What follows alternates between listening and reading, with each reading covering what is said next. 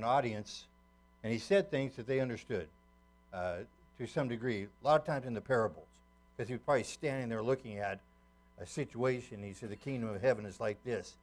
And Paul used a lot of phrases, too, when he was writing to people, that they understood what was being said. And one of those phrases we're going to talk about this morning, and it's a spirit of adoption. The spirit of adoption. The Roman people understood that. Paul was writing to the church in Rome. The Romans understood the spirit of adoption. They incorporated it from the Greek mentality, the way they did things. And so when he said that word, immediately the people who were hearing that, reading it, they knew what he was talking about.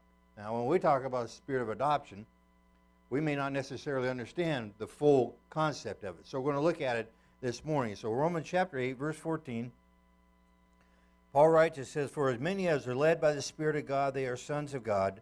For you did not receive the spirit of bondage again to fear, but you received the spirit of adoption, by whom we cry out, Abba, Father. I'm going to take a little bit of time to explain this, and we're going to look into the meaning of it, how it applies to us.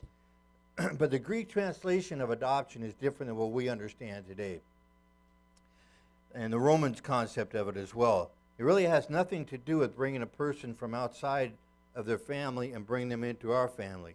In our concept of adoption, we think of adoption as bringing like a baby into our family. We adopt them, or a young child into our family. We adopt them, then we raise them, and we train them, and we teach them certain things. But the word adoption here has to do with somebody being adopted into full status into the family. In other words, they were already grown up. They already knew how to talk. They already knew how to walk. And they were brought in as from full-grown adults into adoption. And the New Testament word of adoption means being placed as an adult son. In the kingdom of God, we come into God's family by birth, the new birth. But the instant you're born into the family, God adopts you, positions you as an adult in that family. In other words, a baby cannot walk, a baby cannot talk, a baby cannot make decisions, a baby cannot draw from the wealth of their family. But according to the Scriptures, and according to what Paul is talking about here, when you come into the family of God, immediately you can be led by the Spirit, you can walk. Immediately you can speak, you can say, Abba, Father.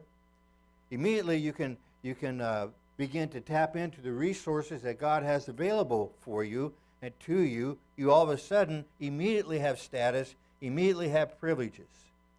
A baby can't sign checks. A baby, can't do certain things that an adult can, but the child of God by faith can draw on his spiritual wealth. Because as we're going to read here in a moment, he's an heir of God. He's a joint heir with Christ. He's born into the family of God. So from the time that you first accept Jesus Christ as your Lord and Savior, you don't have to live a defeated life. You don't have to be beaten down. You don't have to wait until you achieve a certain position spiritually before you can begin to access the things and the resources God has for you. As soon as you are born into the family of God, you come into the family of God with all the wealth that can be given to you and all the blessings that he has for you. You don't have to wait for a certain point to grow to a certain level because it's yours. And Paul said you can call God Abba, Father. It means Papa, Father, Daddy, Father. A slave was never allowed to use that terminology. Okay, now let's look at the next verse, verse 16. It says, the Spirit himself bears witness with our spirit that we are children of God. And if children, then heirs, heirs of God and joint heirs with Christ. Indeed, if we suffer with him, that we may also be glorified together. Now, the suffering that Paul was talking about here was the suffering of being a Christian. Simply because you are born again makes you different. You have a higher moral standard. You believe that there's one way to heaven, and that's through Jesus Christ.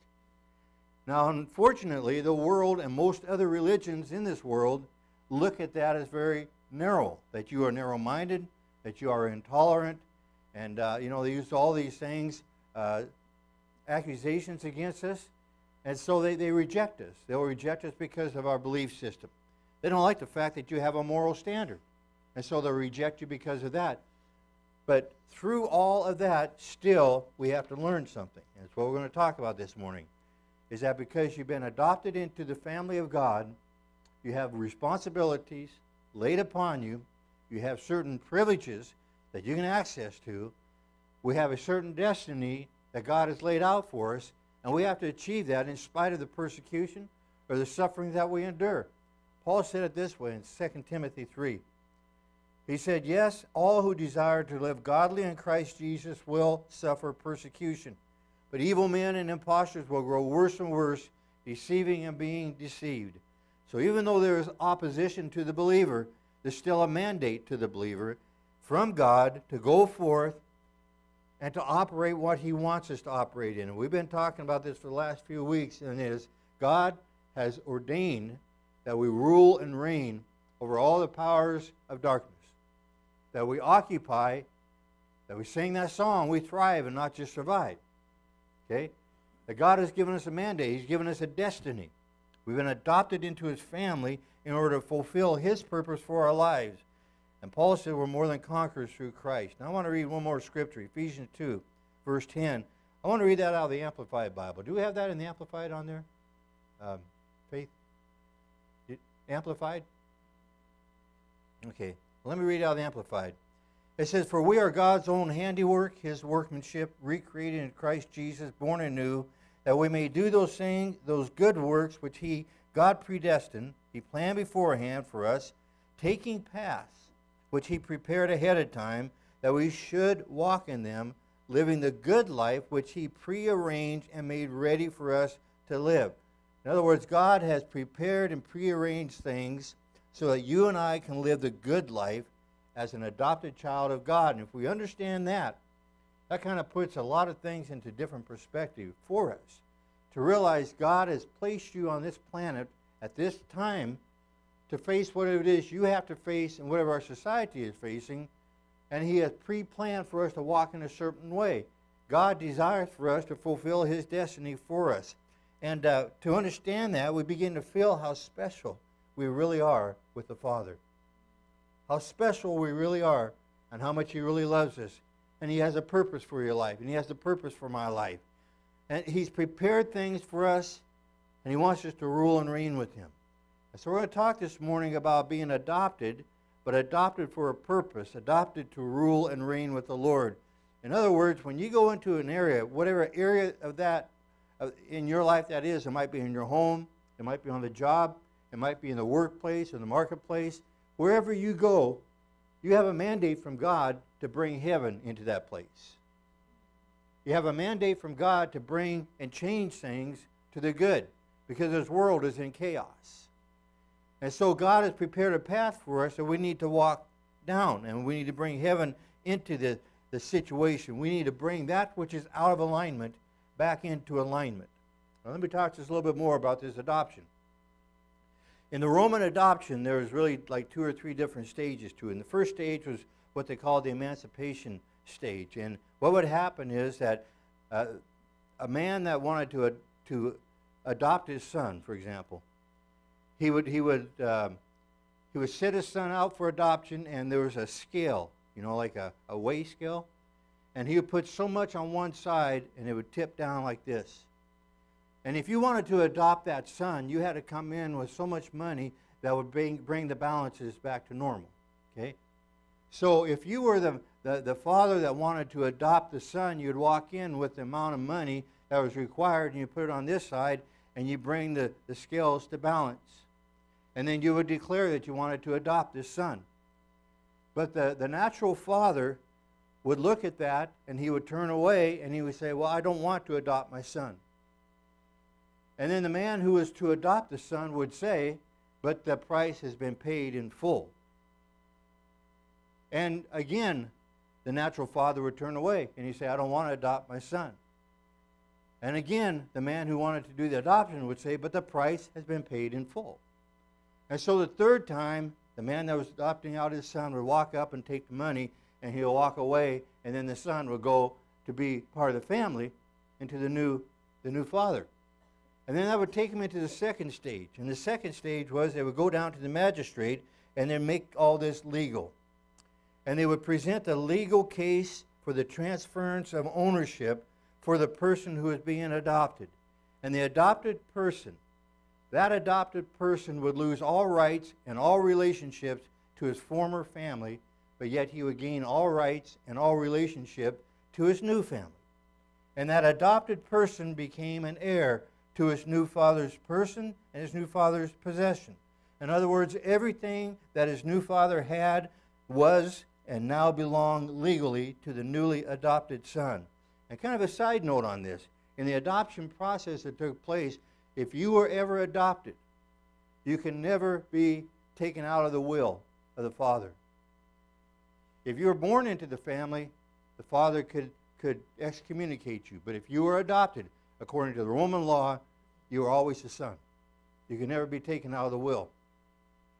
So the old life of the adopted son would then be completely removed from the records. When you were born, for example, in Rome, they had a book that they had down in the courtroom, and they would open up that book, and when they opened up that book, they would record your name and what family you belonged to and the date that you were born. And it's called the Book of Citizenship. Now, when you were adopted, they would then open up that to the page where your name was when you were first born, and they would tear that page out and they would throw it away. It no longer existed. You no longer belonged to that family. Then they write in when you were born again, and they used the phrase born again. And they said that you are a new creation at that point. So you see, some of the terminology that Paul used when he's talking to different churches were terminologies that they understood when he talked about new creation. When Jesus even talked about the born-again experience, that's something they understood. And then when Paul said the spirit of adoption, their minds all went back to this that took place, is that your name was taken out of the old citizenship book, and it was placed in there as a new name. Now, if you can just transfer all that over into the spiritual realm, here's the truth. If you are born again, if you have accepted Christ as your Savior, the Bible says you are born again. You have the Spirit of God living within you. Satan no longer is our father anymore. And if you just get that part into your head, it can change your entire life. Because our true birthday is not the day that we were born physically. Our true birthday is the day we were born again and Jesus came into our life. That the price truly has been paid in full through the blood of Jesus Christ. And that Satan has no legal authority over us anymore. And not only that, but you will never inherit the things that you did in your past life before you were saved. It's all been washed away. But now you inherit everything that God has available for you as His child. And you don't have to grow up to receive that. You are already brought in as a grown-up son of God or a daughter of God. So it's already yours. Our old life was completely erased. There's no trace of it. We belong to Jesus just as if we have never belonged to Jesus. Think about that. He didn't hold anything over us. It's like we've always been His child. So now, adopted to reign. When Jesus came, there was a divine power shift that took place. There's a shifting away from the Judaic sacrificing of bulls and goats to the sacrifice of the Lamb of God, who was to take away the sins of the world once forever throughout eternity. When Jesus came, He defeated death, hell, and the grave. The Bible says He gave to you and I eternal life. Jesus came and took back everything the devil has stolen from us. And His life proved that. And John, writing about Jesus in 1 John 3:8, said, "For this purpose the Son of God was manifested, that He might destroy the works of the devil." In the book of Acts, it talks about Jesus. It said that He went about doing good, healing all that were oppressed of the devil, for God was with Him. And apparently this carried right on down to the disciples as they were continuing the work of the Lord. In 1 Corinthians 2:5, Paul says this. He says, "My speech and my preaching were not with persuasive words of human wisdom, but in the demonstration of spirit and power." He goes on in chapter 4, verse 20 of 1 Corinthians. He says, "The kingdom of God is not in word. The kingdom of God is in power." I read this scripture to you last week in Psalm 66, verse 1. The Bible says to make a joyful shout to God, all the earth.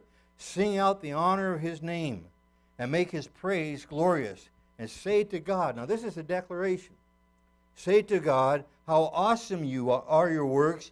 Through the greatness of your power, your enemies shall submit themselves to you, and all the earth shall worship you and sing praises to you. They shall sing praises to your name. That's a declaration. So as an adopted son, daughter of God, we don't look at this world like it's going to beat us up or defeat us or it's got greater power. We look at this world as so that, as the Word of God just says here, we make this declaration, all enemies will submit to God. No matter what the opposition is, all enemies will submit themselves to God, and all the earth will worship you, and they will sing praises to you because you are great and you are God. As Paul said, every knee will bow and every tongue will confess Jesus Christ is Lord. So as we're coming into a new year, 2016, we can say we're coming into a different level, perhaps an era of the church. And that is, it's not so much the Word, but the power is needed. We've got the Word. In fact, we know the Word. When our kids were up here saying those memory verses, I would say 90% of you could have got up there and finished what they started saying because you knew the Word. We got the Word. We know the Word. We're big on the Word. But now we need the power. We need the Spirit of God to make that Word come alive within our hearts and our lives. We need the power to manifest sonship, and until power is displayed, release is not going to come. Jesus told a man in John chapter 3 that you had to be born again. Let's look at that. John 3:1. It said, there was a man of the Pharisees named Nicodemus, a ruler of the Jews. And this man came to Jesus by night and said to him, Rabbi, we know that you are a teacher come from God, and no one can do these signs that you do unless God is with him. And Jesus answered and said to him, most assuredly, I say to you, unless one is born again, he cannot see the kingdom of God.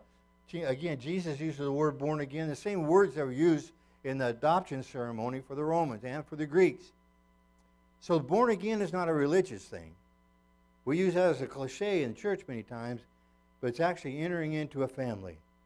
We have to accept the fact that we have been adopted into a family. Now, several years ago, and we all got stories similar to this, I'm sure. But I've got two sons. And several years ago, one of my sons had decided he was going to go out into the world, and he was experimenting with different drugs. And he started taking meth. And he got very paranoid. If you know anybody that's ever taken meth, you know they get extremely paranoid. And he was seeing things that weren't there. There were people following him, he thought, that weren't following him.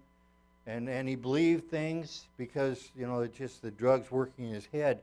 And this happened around Christmas time. And I remember when, and we just came through Christmas, that's why it's fresh in my mind. But there's one Christmas time in our family anyway. On Christmas Eve, we get our children together and our grandchildren and our whole families together. And we open up packages. And we laugh and we have a good time. We talk about old times. We enjoy, you know, what's going on. We take pictures. I got a movie video that's going on all the time that everybody loves me doing. And, you know, we got food and all these things happening. It's family time, right? And this one particular Christmas time when we were doing this, I looked over and my son wasn't involved. He was standing over in the doorway and he just standing there looking, watching. Didn't come in, did not get involved, never laughed, never smiled, nothing. He just stood there through the whole thing. And you know, that was years ago. He's past all this now. But he told me later on that when he was standing there watching, he said all these thoughts were going into his mind that he could not be accepted into our family, that he shouldn't be accepted into our family, that why everybody else is having a good time, but he can't have a good time. And all these thoughts were going into his mind. Not only was it the drugs talking, but I believe the devil was telling him these things. And so he's just standing on the outside looking in, and when it was all over, he left. Well, again, that's been a long time ago, and things are better now, but I thought about that. I thought, you know, that's exactly what the devil does to people that come into church. When you get saved, you get born again, he'll have you just stand on the outside looking in and just say, well, I guess everybody else is being blessed, but it's not for me. Or somebody else is being touched, but it's not for me. God loves these people, but he can't love me. And again, it's the thoughts of the enemy that comes into a person's mind that tries to discourage you into believing you're not accepted. But I'm a father. And honestly, it does not matter what my children do. They'll always be my children. That's not going to change. And if I got a child that has a problem with drugs, more so I want him to come and feel like he's part of the family. And if you're dealing with issues in your life and you're struggling with certain things and you're thinking, well, God is just not going to accept me. The Bible says if we, being evil, know how to give good things to our children, how much more does our Heavenly Father want to give good things to us? And so He's looking at you and He's saying, I want you to come in and enjoy the presence I have for you. Enjoy the good things I have for you. He wants to communicate with you. He doesn't want anybody standing on the sidelines. He doesn't want anybody standing on the outside. He wants you just to come in and enjoy the privileges and the responsibility as a child of God. Jesus made a statement one time.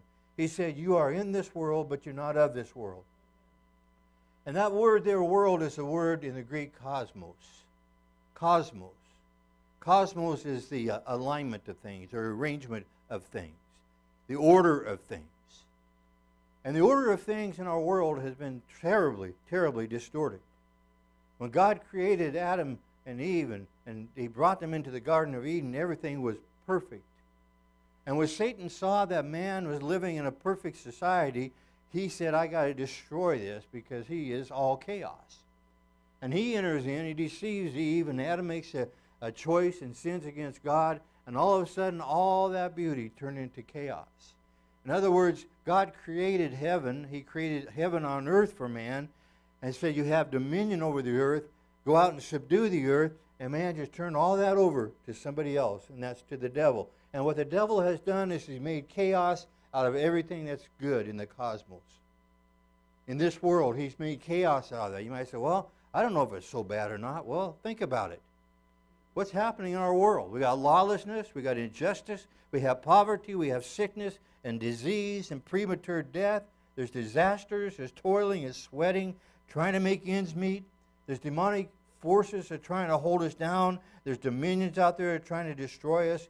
Our world is filled with hatred, filled with jealousy, and filled with racism. None of those things are in heaven. Not one of them. And Jesus, they came to Jesus one time and said, Jesus, teach us how to pray. And Jesus said, after this manner pray. Our Father who art in heaven, hallowed be thy name. Your kingdom come, and your will be done on earth as it is in heaven. So again, the mandate's coming back to us. It's saying we need to change this earth that is in total chaos. We're in this world, but we come from a different mentality. We come from a different ideal. We come from a different source. We have a different morality. We have a different goal than what this world has. Because the goal of this world is, again, keep people in darkness and keep them in chaos, whereas the children of light need to come and bring that light to them. So on earth as it is in heaven, He's chosen us to bring back kingdom attitude or kingdom order. And He has changed things. You have a superior attitude. The world knows bitterness and hatred, but God has placed love in your heart and service. You have a superior power working for you to bring everything that is out of alignment back into alignment with how God wants it to be. So we are here on this earth for purpose. It's like Mordecai told, not Mordecai, what was Esther's uncle's name? Mordecai, am I right? Yeah, Mordecai. Mordecai told Esther, for such a time as this. For such a time as this. Why are we here? We got purpose, to bring that which is out of alignment back into alignment. And how can we do that? Because God has given us the ability. And it's understanding this next point we're going to look at, and that's righteousness. If you understand righteousness, that's a key to ruling and reigning with Christ. Righteousness is not a conduct of the way you act. That's holiness. Righteousness is the nature of God that's been imparted into your life. Paul uses the word imputed unto you. In other words, it's like a banking statement. If you put money in the bank, you have money deposited into your account. You know it's there because you can look at your banking account and you say, there it is. Well, righteousness has been placed into your heart, into my heart. When we come to the Lord, it's been set to our account. Not our righteousness, but His. And His righteousness changes everything. His righteousness restores dominion. It restores fellowship. It restores peace. It restores freedom. It restores our faith. And once we understand righteousness, and once righteousness comes into our heart, then faith begins to flow like a flood. Because we realize we have rights, and we have a new family, and we have a new authority. And what we have to do in this whole process of coming to church, reading our Bibles, praying, and all this, is that we're learning how to operate in what God has placed within our hearts.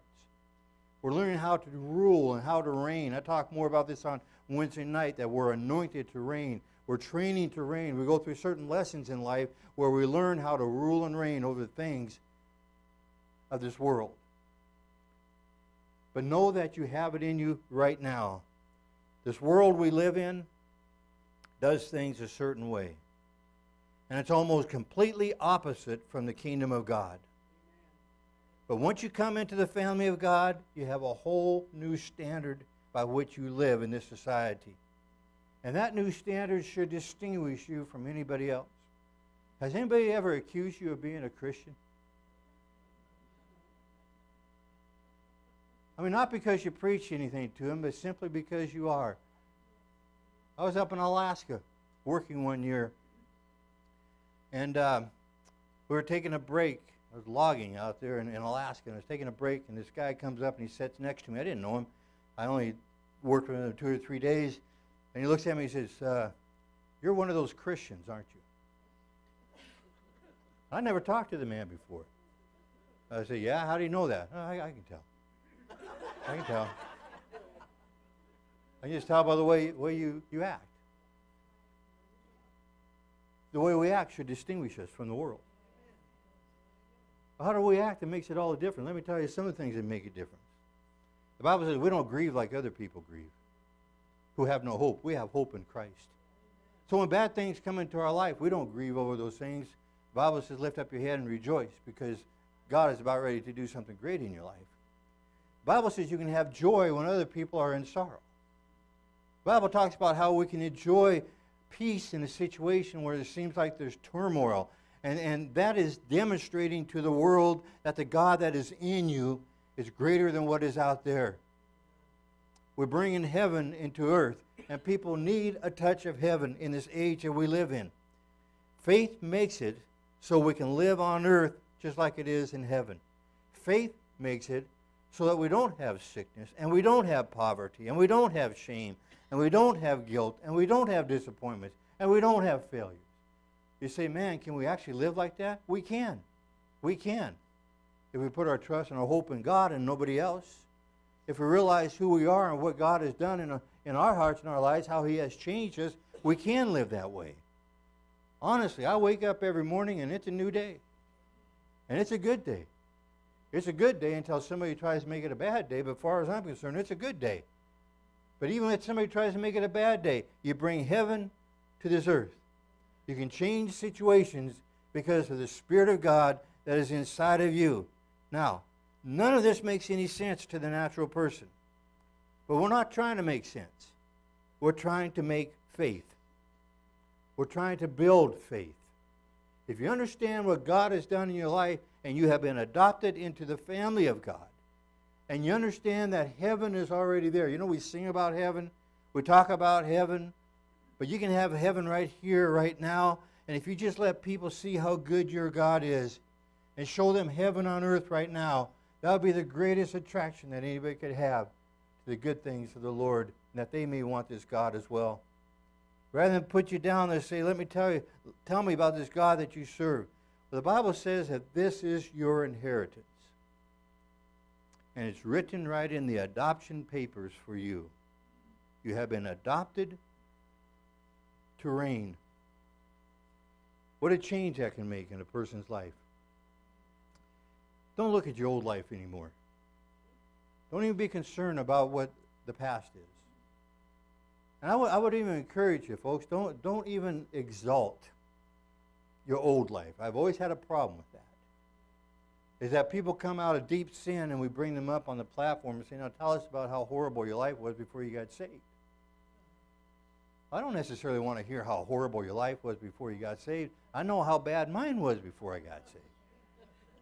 I want to hear how good your God is now that you've gotten saved.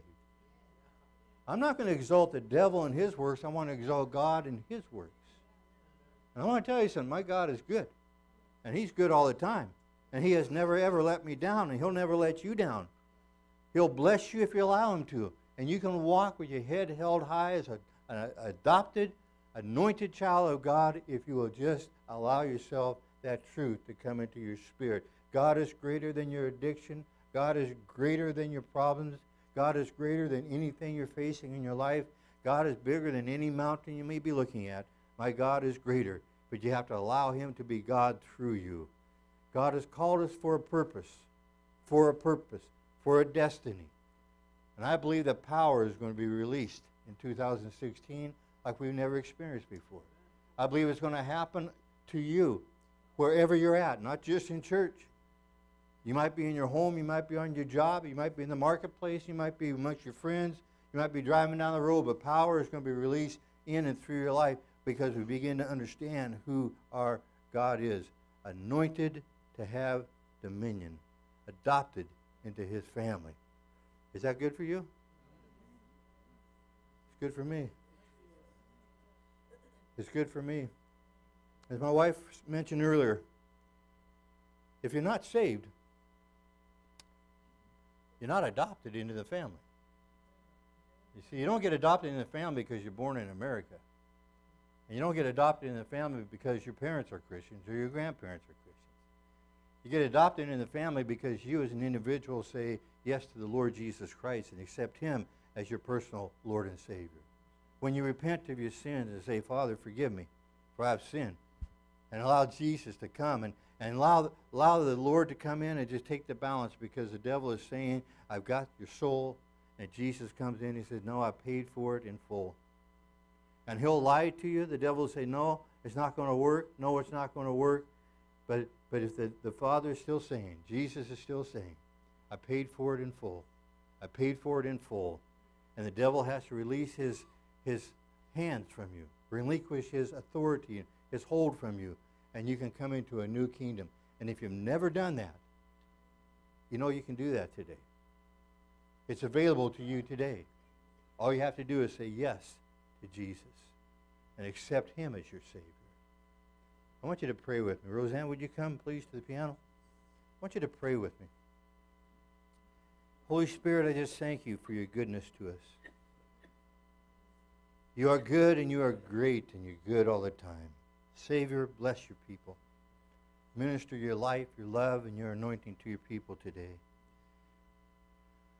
God, I pray that you touch our hearts and touch our minds, touch our soul. May someone be turned to you right now. Deal with our spirit.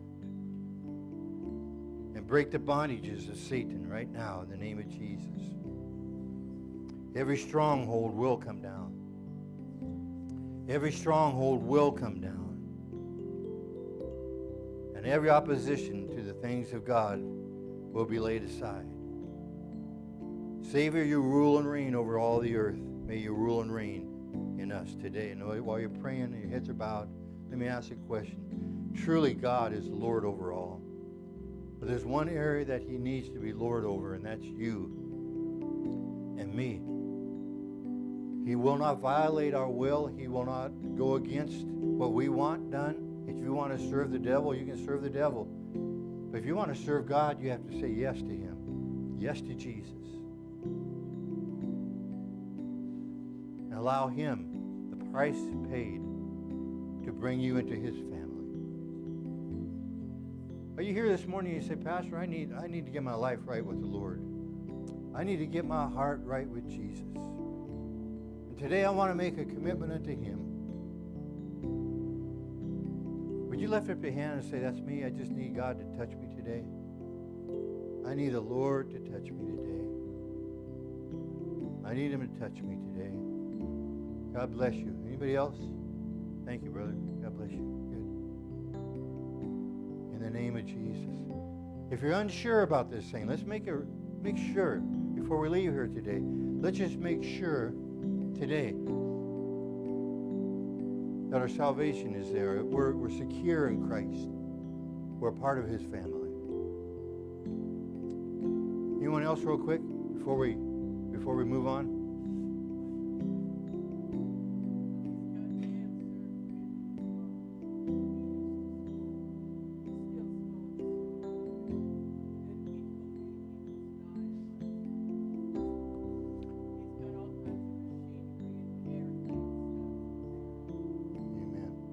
pray for you and him. God is able. Okay, you lifted your hand. Do something for me. Come on up here. Let's real quickly agree together in prayer. We're going to believe God is going to touch you this morning.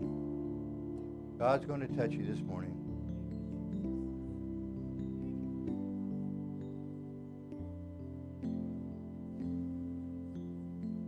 I still like that shirt, brother. I don't want yours, but I want one like it.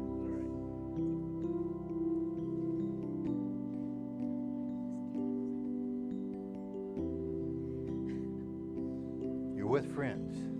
Thank you. She says, I don't like being in front of people. I don't either, but we do it anyway.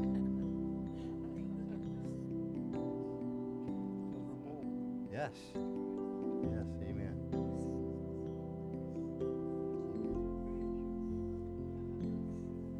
Bless you guys. Let's pray together. Pray with me. Say, Jesus. Say, Jesus. Come into my life right now. Make me clean. I confess all my sin. And I ask you to wash me in the blood of Jesus. I receive salvation right now. And I thank you for helping me and forgiving me. In Jesus' name I praise you. Amen. Now let me pray with you. Father, I pray for those that are here. I ask God you touch them. Lord, we can confess our sins before you, but it takes the Holy Spirit to seal that into our hearts. And I pray, Holy Spirit, that you'll seal, Lord, this grace, this wonderful, wonderful grace into our hearts. As brothers and sisters in Christ, we stand here anew and afresh, and we are born into the kingdom. We're born anew into you. The old has passed away, and all things become new, a new creation. I thank you, God, for doing that. May growth and stability come to those that are here right now. Will you touch their families and minister your life to them? And Lord, I pray that you make their path straight and show them what you have for them, oh God. Good things are in store. In Jesus' name. Good things are in store. Yes, we receive it.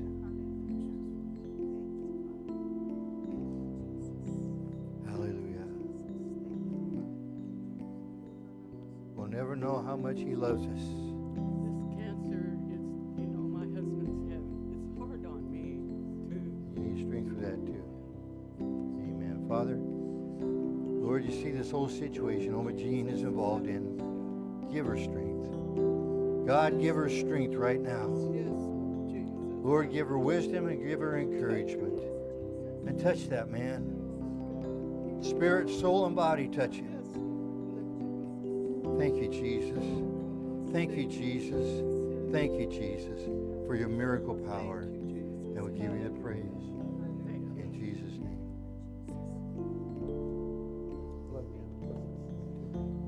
That wasn't so bad.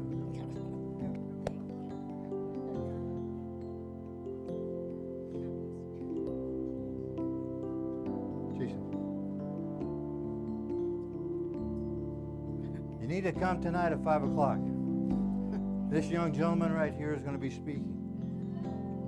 Jason's going to preach to us tonight. He said he's been preparing like for 2 months on a message.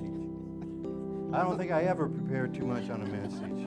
If I prepared 2 months on a message, it'd take me 4 hours to preach it. You might do that. But no, you won't. But he spoke a couple months ago and did a great job. Tell you what, God has a call on his life, a touch. And God's got a call on several of you that are here. He's got to work for you, and you know it. And you begin to step out into it. And I just want you to know that we as a church, and me as a pastor, I'm here to help facilitate whatever destiny God has for you. And whatever we can do to allow you to fulfill your dream, we're here for that. Anyway, we're expecting good things tonight, Jesus. You need to come back in here and preach. Amen. Tyler, you said something about a video. You had a video. You going to play it? Oh, you did? Anybody see it? Hit it again. Talks about the ministry that's coming up this month. It's in your bulletin. 22nd, I think, and 23rd of this month. Got some special guest speakers coming in.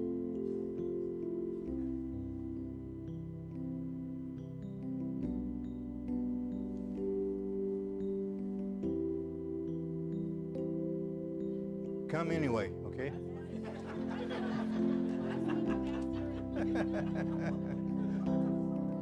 One of the ladies that's going to come and minister, they call her a prophet, but she years ago, and some of you might remember this, when Benny Hinn first started, he pastored a church down in Florida. She was on staff with him, and has really been with him through all these years. But she's one of the main speakers that's coming. Her and her daughter, and then some other people that honestly I don't know them. Moses knows them. Moses, just again to help people out. Moses came into the church and visited a revival service we had a few years back. And I had heard Moses preach before, and he's a very good preacher. And when he was leaving, I said, Moses, I said, how's things going? You still going to church? And he said, no, I haven't been to church in 6 months.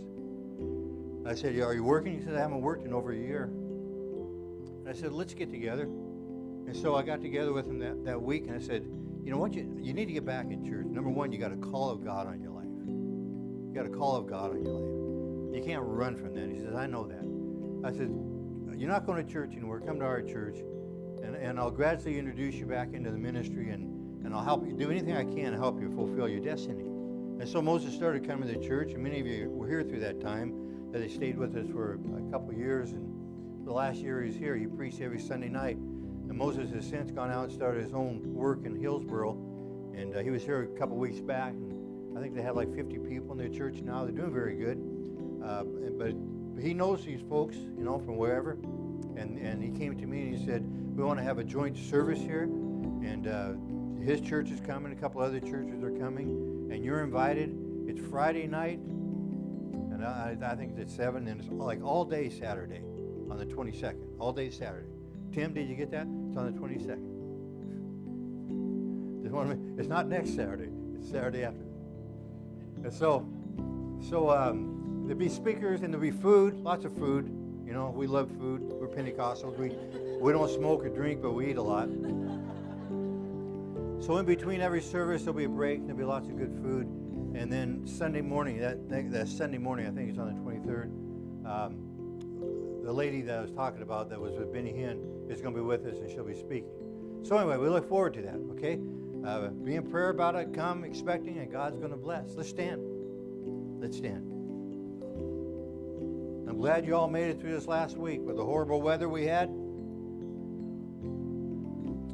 I tell you, those of you who didn't make it last week, we had church anyway. And I was going to preach this message I just preached to you last week, and the Holy Spirit came, and I didn't even get into preaching. We just had some messages, prophetic words that came forth, and words of testimonies and encouragement. And I love it when the Holy Spirit takes over like that. And we just sit back and let God. Anyway, we had a wonderful time last week, and if you couldn't make it, we missed you. I want you to know that. Let's pray together. Father, as we dismiss today, I ask that you bless each one that's here and every family. Minister greatly in their life. Be gracious to them, O God. Give them good things this week. In Jesus' name we pray. Amen.